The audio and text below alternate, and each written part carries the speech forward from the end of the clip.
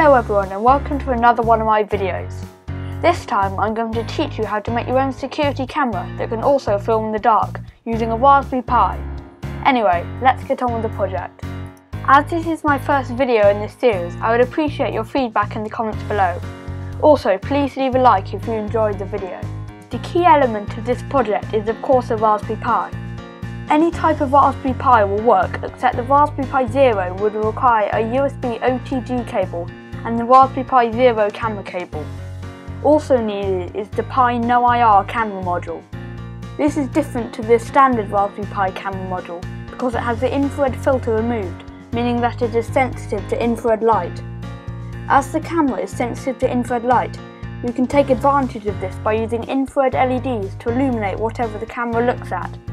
This will be great because humans and most animals can't see infrared light.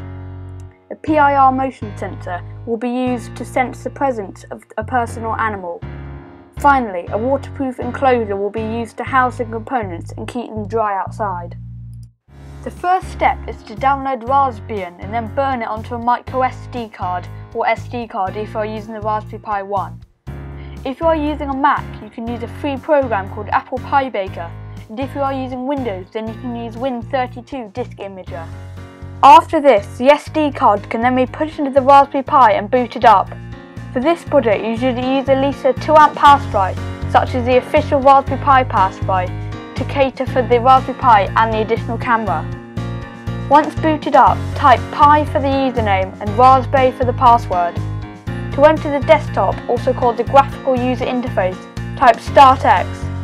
Bear in mind that in some cases you will be brought straight to the desktop. You can complete the next step in two ways. You can either navigate to the terminal on the Raspberry Pi, or you can use SSH like I'm doing.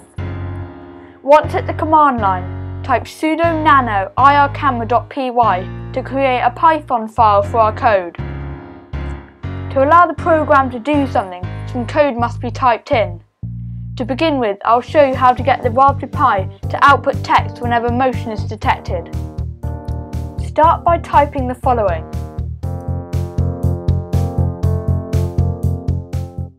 The first line of code tells the Pi which libraries to import. The next line indicates that GPIO pin 4 will be used for the motion sensor. The final four lines say that every time the motion sensor detects motion, this should display motion detected. To allow motion to actually be sensed, a motion sensor must be connected. Connect the VCC of the motion sensor to pin 4, ground to pin 6 and the output to pin 7, which is GPIO pin 4. The final step to make this part work is to save and run the file. Do this by typing Ctrl X and then type Y when it asks you to save changes, and finally press enter to keep the same file name.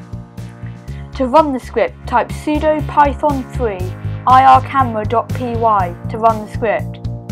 Every time the motion sensor is activated, the program text should appear. Now that the motion sensor is working, that information needs to be used to trigger the camera. The first step in doing this is to plug the camera module into the Raspberry Pi with the metal contacts facing away from the Ethernet port. Next, go into the Raspberry Pi configuration by either going to Preferences in the menu or by typing sudo raspi config into the command line.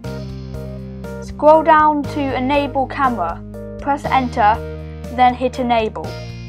When it asks you to reboot, click Yes. Navigate back to the terminal after reboot and type sudo nano ircamera.py to open a new Python script. Some of the code is the same, but this time we're adding in code for the camera and for the date and time. Begin by typing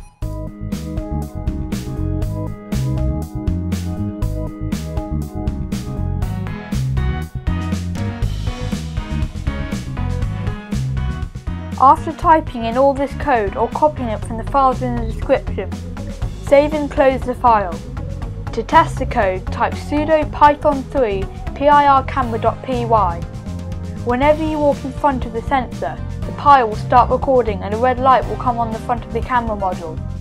If all goes well, then this project is almost done. The penultimate step is to add some infrared LEDs so that the camera can see in the dark. Infrared illuminators can be bought online for about £6, or you can buy some infrared LEDs that are very cheap. The LEDs can be connected to pin 2 for VCC and pin 9 for ground. The final step is to put all the electronics into a housing. If you plan to use this outside like I am, then you should buy a waterproof enclosure. It is up to you how you mount everything in your enclosure, but I use Lego, Blu Tack and Superglue. For the motion sensor, I used a laser cutter to cut the hole, but you could possibly use a hole saw, being careful not to crack the plastic. The area around the motion sensor also needs to be watertight. The camera module can be mounted simply by using a riser and sticking it to that. Finally, a hole can be cut to allow the power cable to come in. That hole can be filled with sealant to make it watertight. Thank you for watching another of my videos. I hope you enjoyed it and learnt something, and please leave a like if you tried this yourself. Also, please share this video and consider subscribing. That is it for now, and I'll see you in my next video.